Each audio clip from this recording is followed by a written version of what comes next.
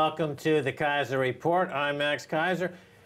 A pimp in Oregon is suing Nike for $100 million, claiming that the company failed to include a warning on its Air Jordan sneakers that they could be used as dangerous weapons after he used his own pair to beat a man. In other pimp news from the Pacific Northwest, Bill Gates continues to pimp out your privacy and data to the NSA and any other fakakta spy agency willing to give him a few bucks. But rather than use a sneaker, this pimp deploys his company's software and products, including Skype, as a dangerous weapon against the constitutional rights of unsuspecting customers of the pimp's products. Will Pimp Gates sue himself when he gets caught? Interesting existential question, Stacy Herbert. Max, it appears we're flat backing for Bill Gates, and he's not even paying us for it. Well, isn't that the truth? Ever since he was, what, twice convicted predatory monopolist, it's all about Bill. Bill.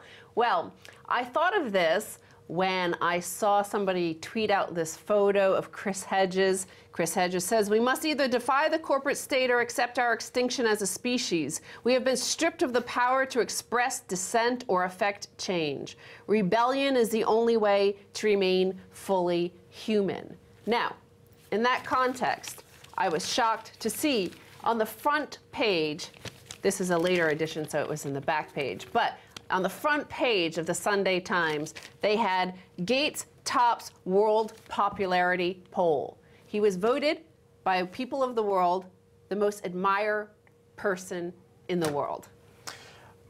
People tend to fall in love with their oppressors. It's the Stockholm Syndrome. It's the Stockholm Syndrome. And he has created a virtual prison with his buggy products.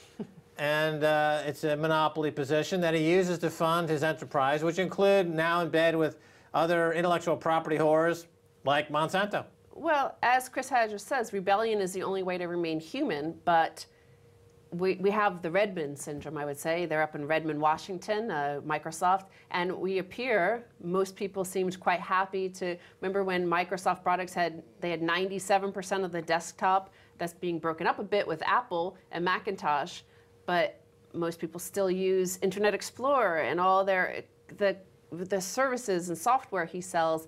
And it's always been buggy. Now, that was always like a famous feature of Microsoft products, and that's why people moved to Apple, because it didn't have those features. But now, only now have we learned that it's because we're not human. We've been harvested. We're being harvested for our privacy and our data for these corporations that the NSA works for.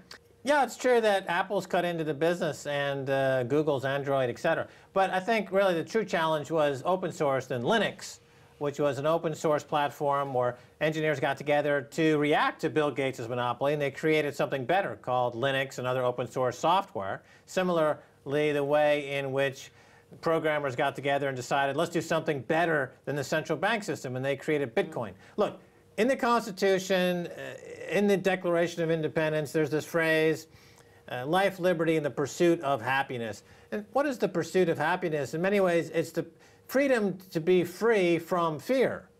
And guys like Bill Gates have taken that away from Americans and taken it away from people around the world. They no longer enjoy a life free from fear because of the unbelievably corrupt products Bill Gates and Microsoft Corporation have foisted onto the world, which takes away people's basic right to be free from fear. Well, they have a reason not to be free from fear because they are actually less secure. Now, I see over and over on my Facebook page and Twitter, people are happy that the National Security Agency, the NSA, is spying on them because they claim that it makes them feel safer. And yet, the fact is, all of the evidence proves that they're actually less safe. Let's look at some headlines regarding that. American and British spy agencies have intentionally weakened security for many decades. We are still now having an encryption that is about 1,000 times weaker than originally planned. So our encryption across the internet is 1,000 times weaker than originally planned because the NSA and GCHQ just cannot find the talent that is good enough to spy without having backdoors. They need the back door open because they're lame spies. Well, you have to decode some of the phrases you hear from people who say they want to feel safer. you have to decode that and understand what people are actually saying is they want to be dependent on the government more because they're lazy. And the result is obvious because of, you just look at it, the average American, for example, it's the product of laziness. The fact that they've gotten into a state of being where they are obese and stupid. That's the result of laziness, not they don't feel more secure. So let's be clear about what they're really saying. Well, I think also if you're, as Chris had just said, to be more human, you need to rebel against this. But I think, in a way, because the corporations have so atomized us and made us like just anonymous cogs in this big machine, in a way, I think a lot of people feel quite more human, that there's somebody out there who cares to observe them through this little, camera on my iPad. They think, well, gee, somebody cares to look at me. Look what I'm doing. I'm drinking a cup of coffee, as one would often tweet.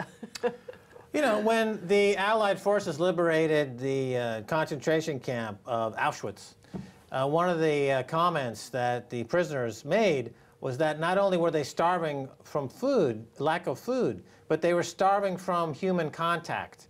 And just a simple hug from the Red Army, the Russians who liberated these concentration camps and who basically, won World War II, let's be honest about it, they noted that this starving for affection from a simple hug was as important as food. So when people say, we love Bill Gates because we're living in the prison he built, and when he acknowledges us, we feel as though we're being hugged by Bill digitally, it's an indication they live in an Auschwitz-type environment, a digital Auschwitz that Bill Gates built for them, and they're dying. So you have, as the New Scientist points out, as this article refers to, a New Scientist quote, the internet is full of holes. The spy agencies in the US and UK have forced technology suppliers to deliberately weaken security measures in the online computing systems that everyone uses.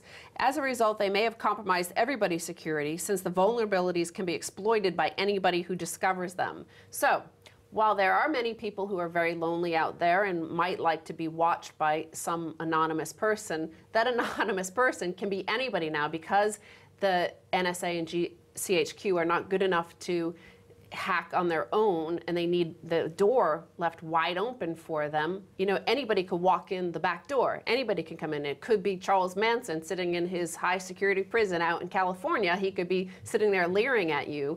Maybe you might like that, but most people don't. Well, let's get back to the connection between surveillance and obesity, because the surveillance technology, you say, could be surveilled by anyone. They're not being surveilled by security looking for ways to keep people secure. They're selling the access to marketing corporations and big pharma and big agri and big consumer products companies who then spy on you in ways to help them sell you stuff. More trans fat foods, more junk food, more junk credit, everything to make you unhealthy, more drugs, everything that makes you lazy, obese, and stupid, i.e. American. That's what they're in it for, and they're succeeded because you've got a jobless mass of obese troglodytes waddling around on their little tricycles in Walmart looking for new ways to help plumb the nether regions of their intestines because it's all clogged up thanks to Bill Gates and the 24/7 surveillance apparatus, which is meant to keep people the way that they are. Just look at the average Walmart shopper and throw up. Well, you mentioned selling stuff, and of course this comes to this headline here. Yahoo malware turned European computers into Bitcoin slaves. Search firm remains silent on how its ad servers infected Windows PCs of visitors to homepage. So Windows PCs are the ones targeted in this because, of course, they're vulnerable. They have many backdoors. Bill Gates has left so many backdoors on all of his products, and all of these Windows manufacturers of computers have left many backdoors. They each have their own backdoor, so there's multiple backdoors open. This malware that Yahoo targeted ads towards their consumers in Europe, not in America. So it could be the NSA who is turning computers in Europe into Bitcoin slaves. Well, Bitcoin is the Bill Gates slayer. Bitcoin is the NSA slayer. Bitcoin is the Janet Yellen and the Federal Reserve Bank slayer. And yes, of course, the pursuit of happiness will out. And it'll invade the faulty, buggy backdoors of Yahoo and other internet giants to create Bitcoin mining operations to empower the people to resist. Bitcoin is the currency of resistance. I've said this for years, and it's so true. Now, Marissa Mayer, the CEO of Yahoo, of course, said recently that the reason why she allowed the NSA to put all these backdoors into their software was because this was a patriotic thing to do. And you see her silence, the company's refusal to say how this malware was even able to exploit Yahoo. So Yahoo has been criticized for not doing more to aid users infected by the faulty adverts. Dan Farber of technology site CNET says that, quote, at this point, Yahoo hasn't addressed any of the details, such as how the malware exploit got into its web pages, how many users are impacted, and what victims of the attack should do. The company may still be gathering data, and you may still be a Bitcoin slave. Now, this is the whole thing that we've all become slaves because of the NSA and all these exploits and backdoors. Well, you said something there that's very interesting, is that the CEO of Yahoo, Marissa Mayer, silent. Yeah. Now that her product and her company's been violated because she left the back door open for the NSA, which she claims was an act of patriotism. When any reading of any document, such as the U.S. Constitution, would identify this woman by leaving the back door open to the NSA as treasonous, number one. So she's a traitor. And of course, right across the way there is the Traitor's Gate to the Tower of London. That's where, if we were any justice were to prevail, she'd be carted up to frog march through those steps right now, because she is a traitor. And not only is she a traitor, but she's a stupid idiot, because now her total company has an existential threat because she's allowed somebody to come in, the marauding army of Bitcoin, to put her out of her frickin' misery. But again, we're bringing it back to the top of the show. The pimp got sentenced to 100 years for beating somebody with an Air Jordan. He said he didn't know hitting somebody with an air, that it was a lethal weapon. We're saying that Bill Gates and Marissa Mayer are going to argue we didn't know our systems were being used to dangerously, violate the constitutional rights of the users of our products and our systems and our stuff. Well, this is the problem with omniscience. When you have a 360-degree, 7-day, 24-hour surveillance on every possible person in the network, you can't, in one hand, say, we justify stealing your money, and on the same breath say, we don't know what's going on. So not only are you lying kleptocrats, but you're treasonous lying kleptocrats, and that is the basis for an insurrection. All right, we got to go on that note, and thanks. Break free from Redmond syndrome. Okay, stay tuned for the second half, a whole lot more.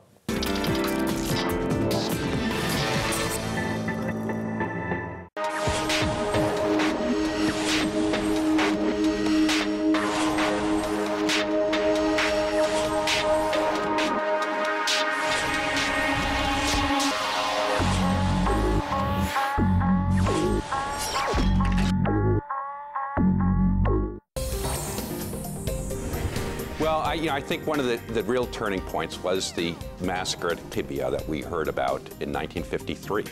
And Sharon had been given orders to create as much destruction as he could by Ben-Gurion. The Americans condemned this act. There were 70, largely women and children killed. They condemned the act and said the person who perpetrated this should be punished and so forth. Sharon established this policy of smashing the Palestinians and the Arabs and hitting them 10 times harder than they could hit Israel. It looks like, they're at a dead end here with the so-called peace process, which, of course, Sharon was against from the very, very beginning. He wanted to create small pockets of Palestinian presence in the West Bank that would be surrounded with Israeli settlements. And so that is his legacy today. Israel's stuck with that reality today and is dealing with this question of essentially apartheid.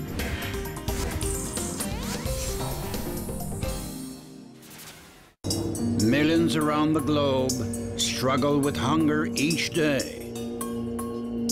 What if someone offers a lifetime food supply, no charge?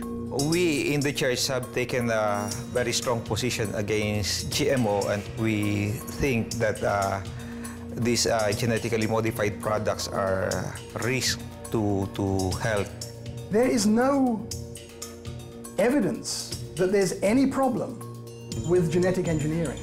Would you make a deal? Or is free cheese always in a mousetrap? I don't believe that just for forever free. Their primary motive is profit, not for humanity, not for social justice. Golden Rice on RT.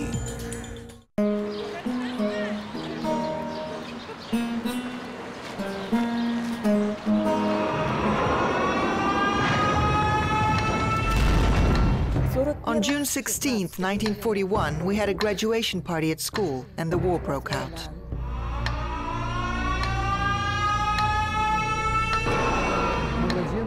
The shops were always full of goods. In September, Leningrad was blocked. One day, Mum went and saw that all the shelves were empty. In November, they bombed the Badaevsky warehouses. It was the main storage place for all the food in the city. People were eating the earth because it had small traces of sugar in it. I tried to eat it as well, but I couldn't.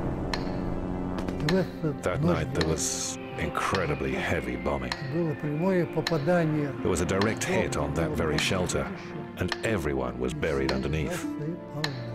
All of them were dead.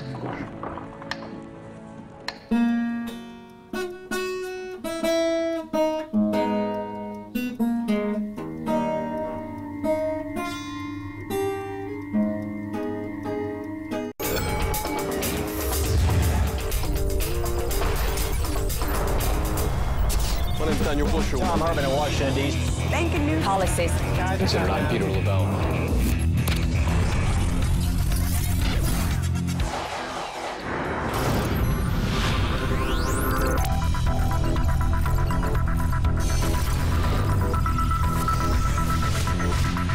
A pleasure to have you with us here on RT today. I'm Rory Susha.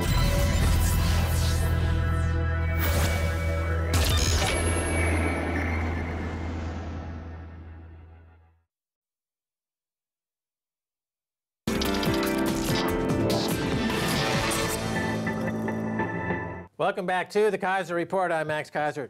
Time now to turn to futurist, IT architect, and free software advocate Arjen Kamphuis. Arjen, welcome back to the Keiser Report. Great to be here again. Tinfoil is the new black. Yeah. Explain. So we had a presentation by Jake Applebaum. Where? This was in Hamburg at the CCC conference. CCC is the Chaos Computer Club. German Chaos Computer Club, oldest, biggest computer hacker club in the world. They had their yearly congress. 9,000 people attended, which was all-time new record. I went a few years ago, and there was maybe less than 1,000. Now, Jacob Applebaum, just for folks to give him a little background, who is he? He is one of the key people behind the Tor technology that allows you to browse with safety, amongst other things, and one of the most effective digital civil liberties activist right now in the world, living in Berlin, no longer wants to live in the US. And he did a presentation on one of the more recent sort of NSA documents that have come out that shows that the kind of technologies that are now used for targeted access, so not just the sweeping up your Gmail, but really going after your individual laptop, they have a sort of this whole science fiction aspect to them where directed microwave pointed at laptops to then influence those machines from several miles away. Okay, so tinfoil is the new black. So in other words, the old, as recently as just a few months ago, if you describe what you just described, you would be condemned as part of the tinfoil hat-wearing crowd. You would have been called crazy. Crazy. And now we have internal NSA documents that tell us that actually that's what they do, and they're quite proud of it. And they can point at a laptop and just suck everything out of it. Yeah, they can manipulate, influence a laptop or read its data from sometimes even miles away by directing microwave energy at either the laptop or the person operating the laptop. All right, so let's continue here. So could global surveillance system, could it work without the complicity of Microsoft and Yahoo in providing these intentionally shoddy software and backdoors? In other words, we've seen over the past few years the revelations, again, from the Snowden revelations, that Microsoft and Yahoo, they actually compromise their own technology to give the easy access, backdoor access for the NSA. Without their cooperation, would we see the level of surveillance invasiveness that we see? it would be a lot harder and a lot more expensive if they had to go after every individual well-secured system. If most of the computers in the world are already leaky by default when they come out of the box, then of course the NSA doesn't individually have to hack them and use the kind of advanced technologies that Jake showed last month. So that's really for extreme cases where people use high secure systems. Most of the systems, when you take them out of the box, are already leaky thanks to companies like Microsoft. I would suspect actually that by agreeing to work with the US government in that way, a company like Microsoft would get very lenient attitude towards them when they are, say, you know, a convicted monopolist. So it works. Twice convicted. Well, multiple convicted. Multiple convicted predatory monopolists. Exactly. But they keep getting away with it, and you have to wonder why. And through Snowden, we may have stumbled on a reason. Is this about safety or about corporations just trying to get information for competitive advantage or for marketing purposes? I haven't seen any evidence that this has helped make anything or anyone safer. And I've been speaking to a lot of intelligence whistleblowers, so these are former spooks basically, and they all say this is not how you catch terrorists or catch evil people, but it works really well for industrial espionage, and it works really well for infiltrating activist groups, whether it's an environmental activist or a human rights activist. So it's really good for democratic repression, basically, of those kinds of groups. Yeah, I have a question that I've heard anecdotally from different sources, maybe you can shed some light on this, that the payoffs to these corporations from the government to make it less obvious that they're just paying them off, to hide the accounting of the payoffs, they're engaged to some degree in click fraud.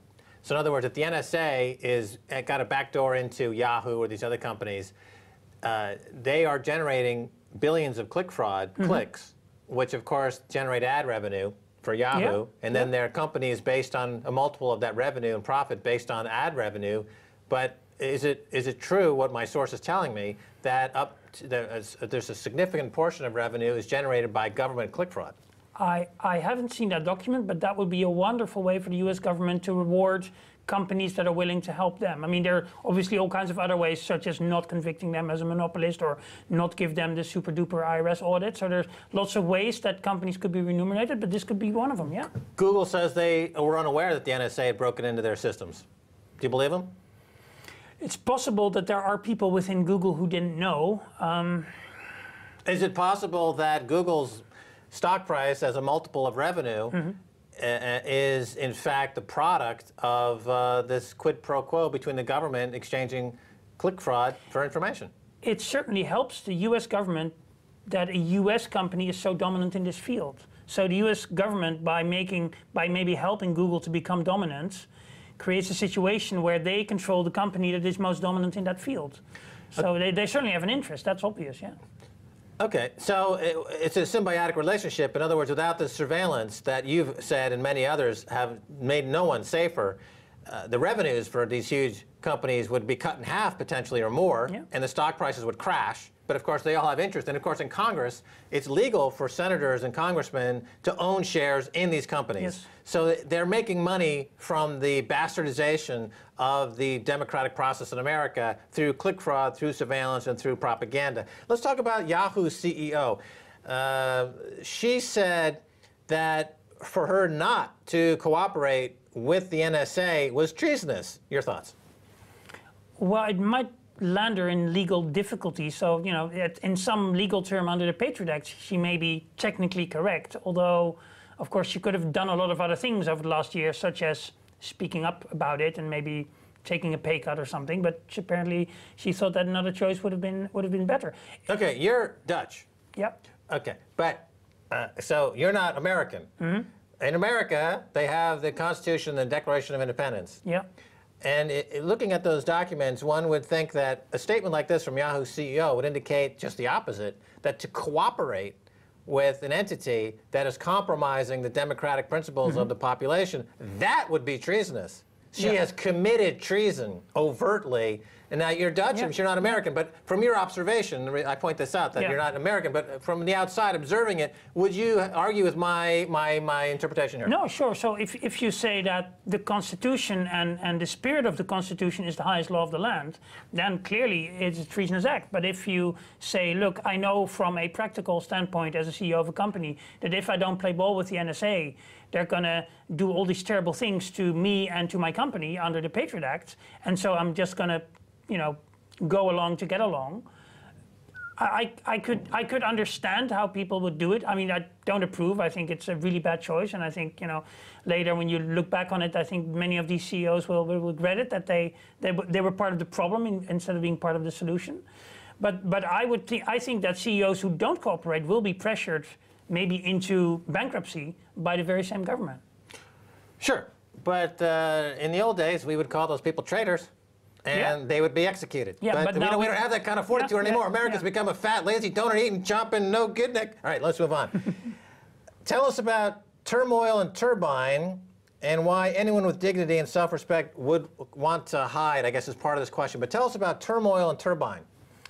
So I don't even know all the details of those programs, but these are systems that are analyzing in real time stuff that people do on the internet, whether it's social media or maybe even systems outside the US. So it's this very multi-layered system of analyzing everybody's move online all the time. Okay, so we heard about last year Prism. Yes. And then we heard about, no, this is another one of these types of programs. So they have, well, that we now know of dozens, and we've only seen a fraction of the Snowden documents, so there's much more to come.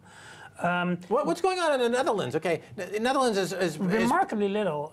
In fact, I think there's been now one letter from the government to the parliament that basically says we have taken note of this situation, we are following the matter with interest, and if there's anything else, we'll be informed.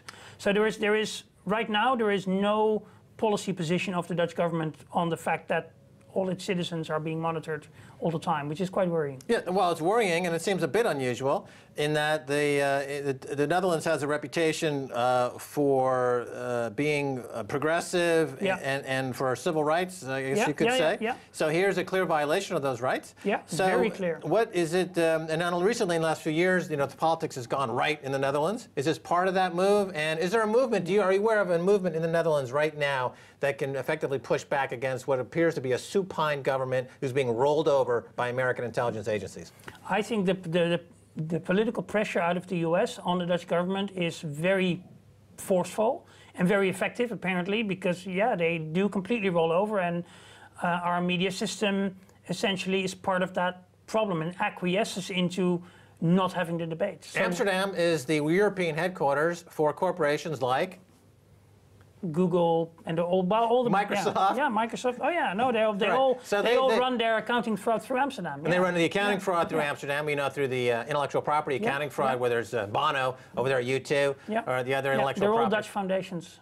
The Dutch sandwich runs through Amsterdam. Yes. Yes. Or it's the Irish sandwich that runs through Amsterdam, but it's some kind of sandwich. Yeah. It's a threesome. It's an unholy threesome of some type. It's something very naughty, yeah. All right, so we got about 2 minutes left. I want to return to the Computer Chaos Club, which every year they have this get-together. It's been growing. I think Glenn Greenwald actually did a keynote speak this year. I know the folks behind the CCC pretty well, and how important is CCC going forward? But I guess the more question is, what other tidbits of interesting came out of the conference? Because I missed it this year. What are a couple of highlights? Most of the really interesting talks, in my opinion, were really about detailing everything we now know, thanks to the Snowden revelations, and really analyzing it. And then there were people who actually, literally, were physically going around the planet, you know, photographing and documenting all kinds of black sites and trying to get information. I think the single thing that I missed, at least, is really having a good discussion with these 9,000 smart people. Is sort of, now what do we do? When Angela Merkel compared NSA to the Stasi recently, did that resonate in Germany? Oh yeah, no. In Germany there is much more resistance to this. So in Germany, you now have informal gatherings, crypto parties in most major cities once a month or every weekend. Last question. We only got 30 seconds. Right. Bitcoin, will it be immune from the NSA scoundrels? I don't know. I think there's probably a whole bunch of very clever people making sure it doesn't undermine the dollar, because we all know what happened to Saddam Hussein and Gaddafi when they undermined the dollar or tried to. And so Bitcoin, on the technological front, though, your instincts are that it will survive an NSA onslaught, or is it just too early to say?